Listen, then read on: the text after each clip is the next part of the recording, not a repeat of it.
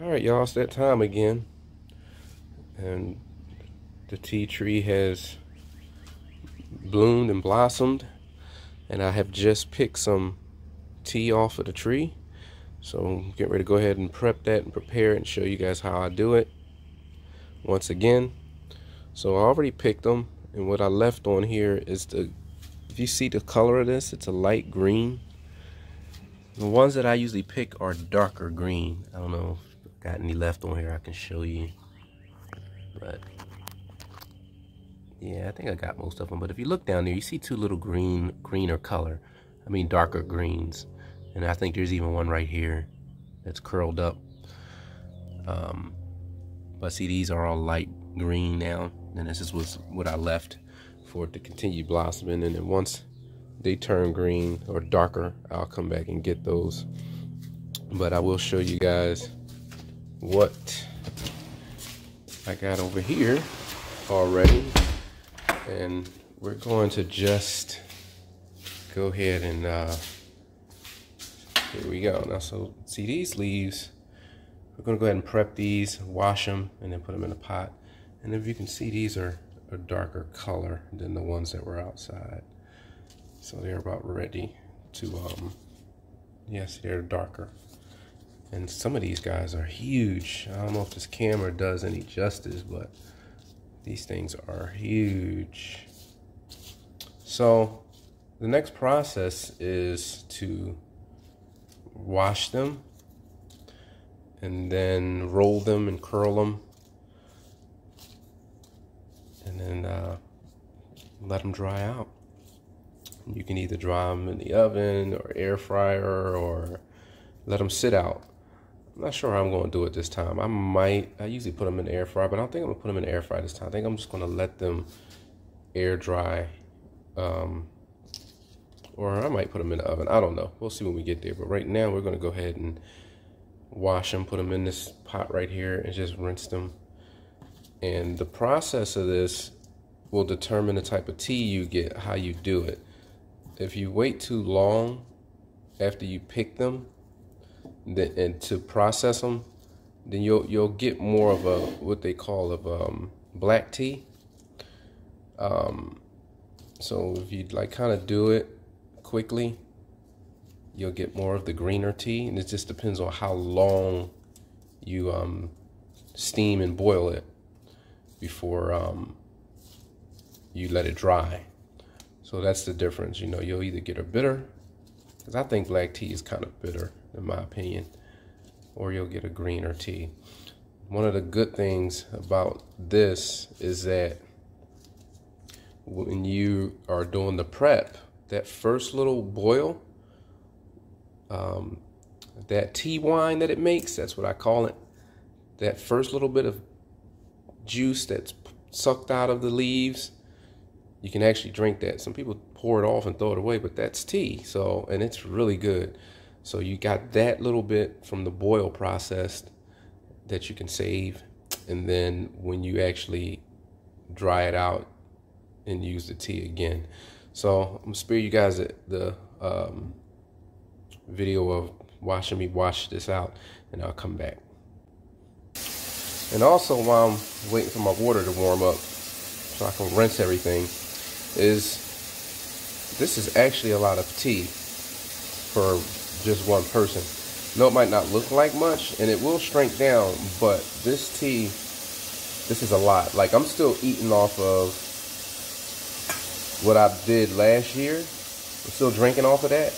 And if you see how big this leaf is, if I compare this into my hand, this is just one leaf. All it takes is a leaf at this size. It's all you need to make one decent potent cup of tea. Now here's a smaller one,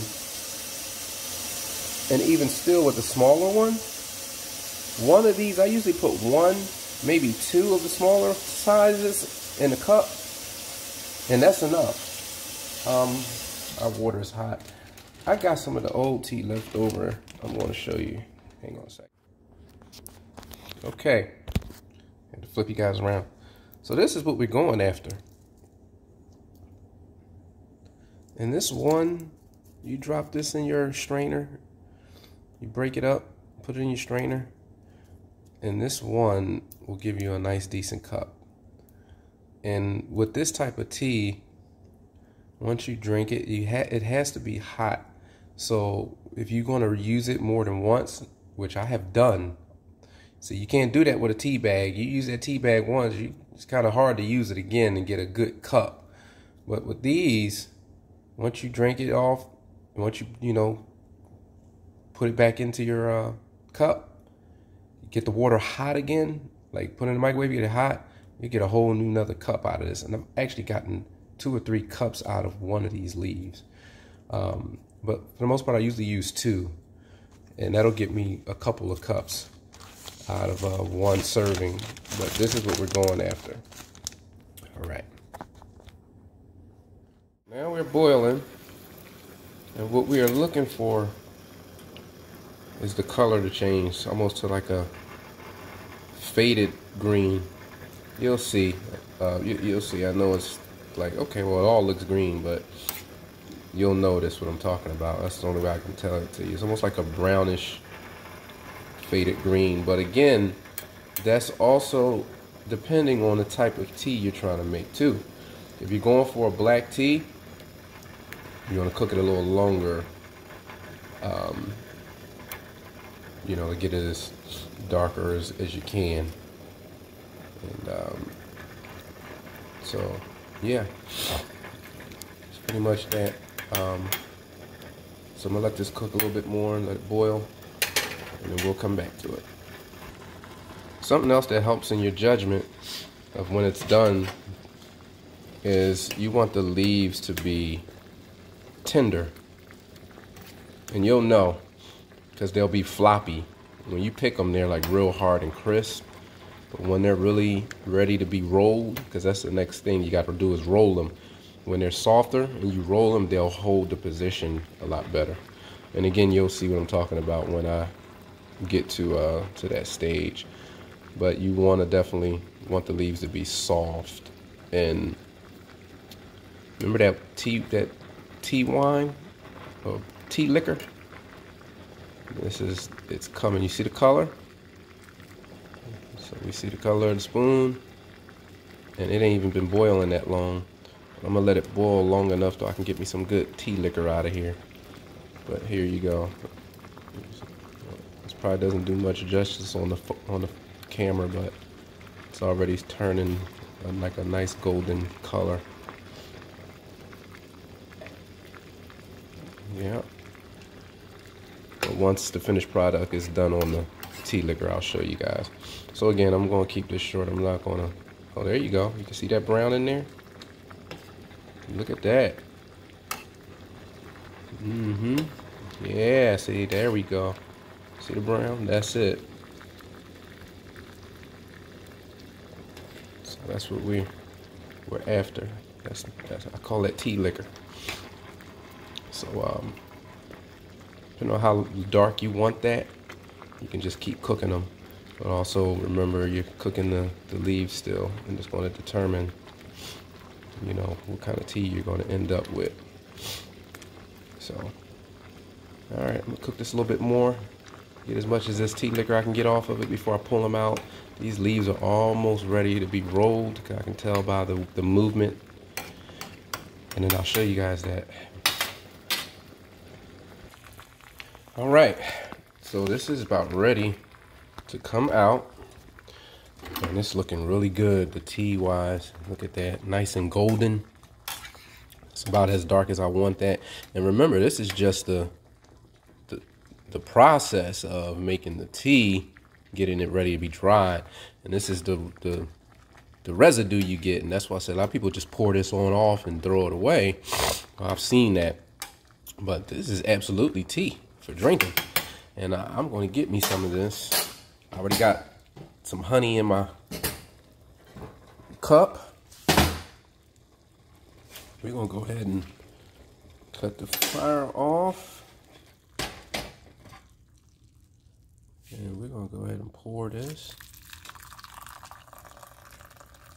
Don't worry, I'm gonna get those leaves back up out of there. And then the residue I'm gonna pour in this bowl.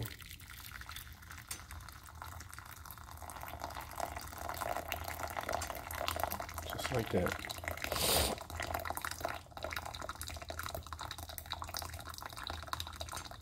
Look at that. I mean, that's liquid gold right there, baby. And we're gonna get these guys ready to be rolled. I'm gonna make my tea real quick, and I'll be back. Okay, so I have dumped the leaves out of the pot, put them on my little board here, cutting board I use, and then literally are going to roll these. Now, I don't know if I can film this right. I want to get a good angle for y'all. I don't think I can do it with one hand, but basically, you literally roll it. Yeah, I'm gonna have to, let me, hang on a second now. All right, so, you know, they're kind of wet, so you gotta kind of like, you know, I do it like this first in my hand and get them, and this removes any residue water. And you see they'll start crinkling like that, and that's what we want to do. We got to get them as crinkled as we can, because that's the way that we want them to dry out. So I just literally do this. I roll them in my hands like this for several minutes, like a little ball. You know, roll them hard too. Put a little pressure on them to get them to shrink. There we go. See how they're getting? Yeah, and that's what I want. I want them to be crinkled just like this. And like I said, I'm gonna have to do them quite a few times.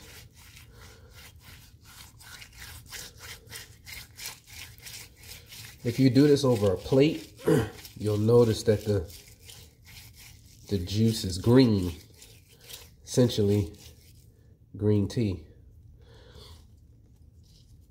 Like I said, the process of how you do this is going to determine what you're left with.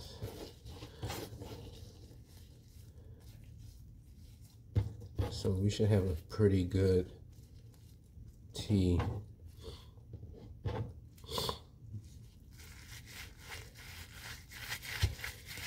I still got a lot of juice in here. I can feel it.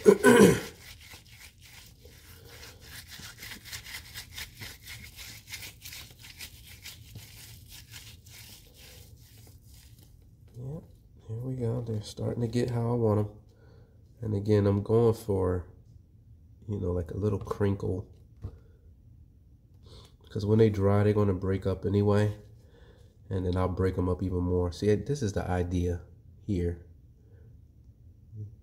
Let you focus on that.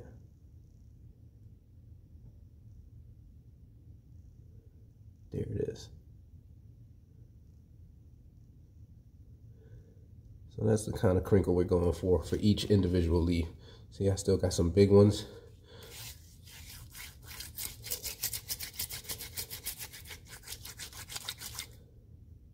And now there he is.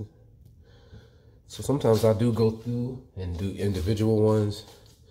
I know you guys probably want to see this, but that's it. And I'm actually going to just go through and do each. Yep, just like that. Because once they dry, I'll break them. They'll break like little twigs. And that's the gist of it. And then once you dry them out, they're ready for brewing.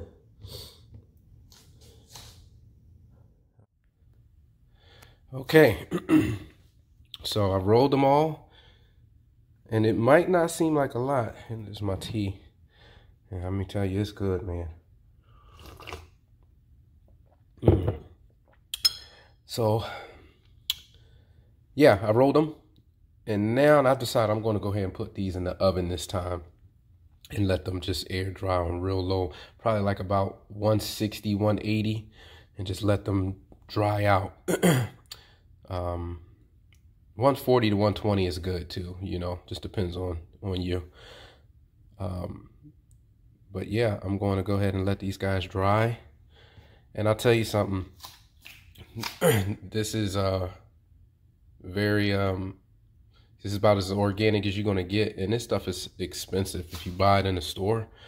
I actually have a store up here. It's a, I believe it's a Chinese or Asian owned liquor store actually, and they sell this, and it was like a little block like that. It was maybe a few ounces, and it was like $50. And I was like, wow. I asked the lady out of curiosity, I said, why is it so expensive? And she said, oh, because this is the real tea in its natural form, and it takes so much to make. And I already knew, but I just wanted to know what she was going to say. And then she started showing me they had cases of it, and they had it in different kind of like cases, almost the size of this board. It was a case of it, and it was like $300, $350. So I was like, wow. So essentially, this could be ideally a $10, $15 cup of tea right here. Thinking about it, you know, on pure form, it's just like wine. A lot of people just don't know or not as educated about tea, because you see all these different flavor teas and pomegranate and strawberry and da-da-da-da-da, and you know, all that is dried up fruits and stuff that's added to a particular cheaper version tea to make it taste good. And speaking of which, I don't know if I showed you guys this before, but even when I want like a strawberry or a pomegranate tea, I dry my fruit out and I make my own tea with that. And I'll show you guys. I believe this is strawberries here. These have been, I did these probably several months ago. And I'll take pieces of these and put them right in my tea along with when I'm straining it. And there you got it, real strawberry tea. And I do that with all the fruits. So that's going to conclude this. All I got to do is dry it out now. And that's our finished product. All right, hope you guys enjoyed. It's your boy Q Deezy, the Double Easy, and I'm out.